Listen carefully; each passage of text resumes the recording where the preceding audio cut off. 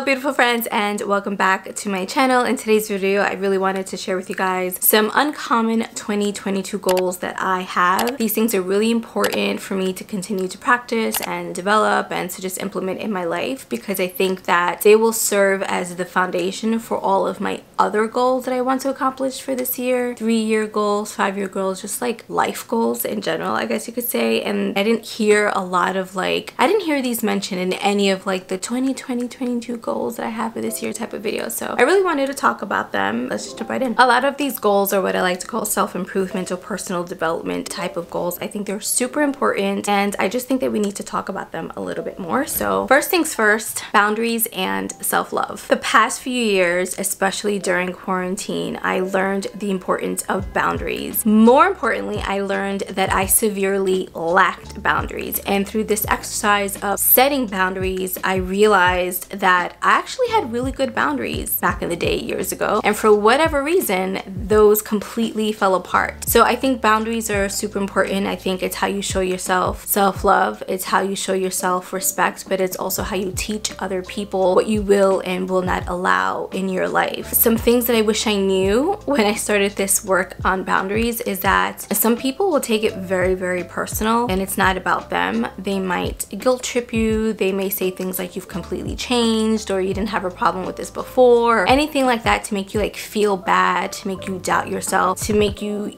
question this boundary that you've set. But I need you to know that that is okay, and that is not a reason for you to backtrack. That doesn't mean that you stop doing the work. The work is hard for a reason. You are changing. You're saying, no, I don't allow XYZ anymore, and that is perfectly okay. In the beginning, setting boundaries is very uncomfortable. It's uncomfortable for you, and it's gonna be uncomfortable for the people around you. Your relationships will change, and that just comes with the territory. But I cannot emphasize enough the importance of continuing to do the work, to trust yourself, and to not backtrack on these changes that you're trying to make in your life. Something else about boundaries is that you can't expect other people to respect and honor your boundaries if you yourself are constantly disrespecting and not honoring your own boundaries. So it's really important for you to stand firm in these boundaries that you set for yourself, but also understand that when it comes to boundaries, you have to respect other people's boundaries. With the boundary work, I also realized that I lack self-love. I thought I knew self-love, but I really didn't. I wasn't showing myself self-love. It was just jacked. It was completely jacked up. That had to change. I knew that that was something that I really wanted to change and learn how to love myself unapologetically. And I've been learning also the difference between self-love and self-compassion, which is super important. They seem so similar, but they're very different. And I've shown this before in previous vlogs, but I have the self-love workbook for women that I have been working through, and I'm loving all of the exercises in here, and it's really helping me to, exactly what it says, release self-doubt, build self-compassion, and embrace who you truly are. So I mean, I'm halfway through the book, but so far I really love it. So when it comes to boundaries and self-love, those are things that I definitely want to continue working on and just building up more in 2022. Next, I have routines. Now this can be any routine that I decide that I want to set for myself, but for me personally, I have a really great morning routine. I've mentioned this before, but I don't have a good night routine whatsoever. And how you settle down in the evening, I think, is a huge indicator to how your next day will go, especially when you wake up in the morning specifically. So there's certain things in my morning routine that I really want to establish in my nighttime routine. So for example, in the morning, first thing I do is I don't check my phone. I actually do my morning pages, which is kind of like a stream of consciousness brain dump. I got that through working on The Artist's Way. So it's 3 pages of just brain dumping. I'll either do that first, or I do my gratitude, or I'll do some type of devotional, but I do not check emails, text messages, or anything like that before 10 a.m. That's a rule that I have for myself, because I know what I need in the morning, and I don't think engaging with those things first thing is actually healthy or good. So for the nighttime routine, I kind of want to implement something similar where I'm not, and I do this a little bit, but I could definitely do better. There's no screen time after a certain time, like 9 p.m. or 10 p.m. or something like that, and just reading reading more and doing more things to help me relax my mind so that I can actually fall asleep and have decent sleep, because sometimes I just don't. But routines also, when it comes to consistency with working out, like what my fitness routine is, what my routine is for getting work done, what my routines are for prepping for auditions, routines for creating. I just feel like I just need to tighten that up a little bit more. So I want to honor routines. Next, I have learning more about my body and emotions, and I'll explain to you what I mean by that. Since starting therapy and like doing all of this inner healing type of work, I realized that I'm actually not good at articulating my feelings. So I want to learn to better understand my body and the emotion that I'm having, and properly articulating that, recognizing what my body feels like in the moment, like what part of my body is this emotion affecting, if you will. I'm more compassionate towards other people's emotions than I am with my own. I realize I can definitely name it and I can definitely acknowledge it, but I wasn't allowing myself to actually feel this emotion, like actually sit in it for a little bit. And I used to, but whatever happened along the way, I just stopped doing that. And I think that's what happens when you're a people pleaser. You put other people's feelings,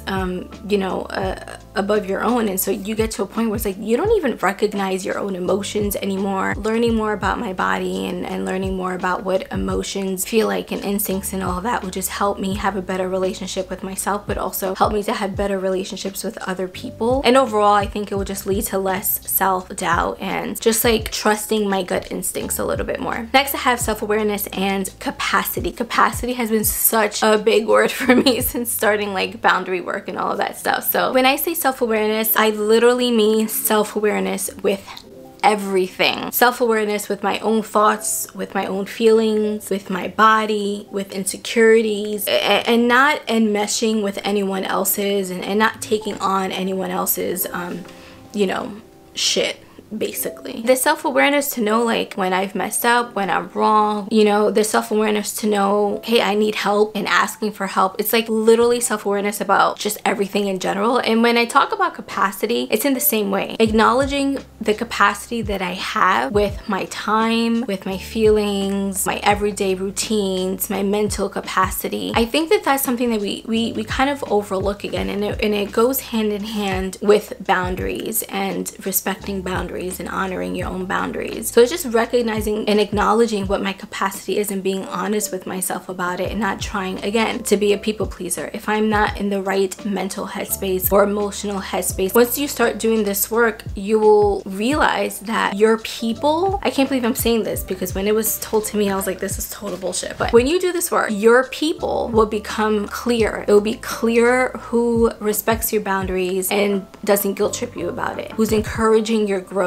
who's encouraging you to change, who's guiding you along in that process. And the way that you communicate with one another will be different as well, because you'll have this understanding. It means capacity with my time, with my energy, with my emotions, with where my mind is at. It means checking in with myself before interacting with another person, whether that is through email, a phone call, or text message, or video, or what have you. Making sure that you're coming in with like a stable, calm mind, truly being a good active listener. These goals are life goals, right? These are things that we can all work on at any time throughout our life. I don't think that the work ever really ends. I just think that it changes as we change, as our lives change, and there'll be moments where we're really good at these things, and then there'll be times when we're not. So for me personally, I feel like these are really important goals for me to have in 2022, just to continue working on them, to continue developing them, to continue being in that place where self-care and self-love is not something that I do because I've already been burnt out and I allowed my boundaries to just be completely torn apart. It's more about doing the things that are preventative. So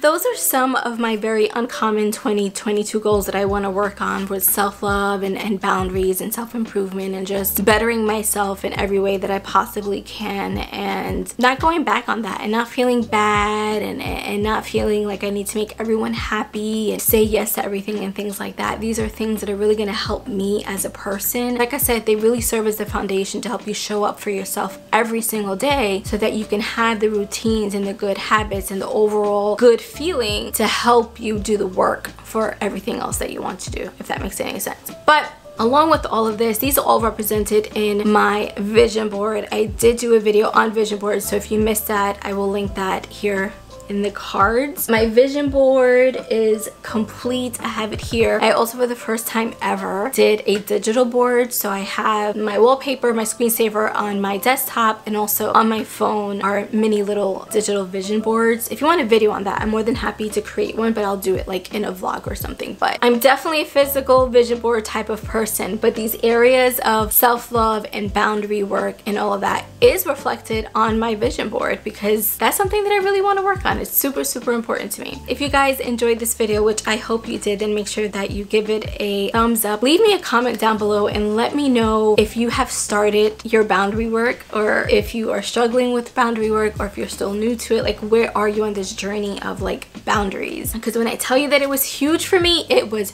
huge. It was massive. And don't forget to subscribe if you guys haven't already done so. I would love to have you join this YouTube family of mine. We keep it real over here. I love to talk about real life shit and show everything, the highs, the lows, the lessons in my vlogs, and I would love to have you be a part of that. Thank you guys so much for watching, and I'll catch you in the next one. Bye.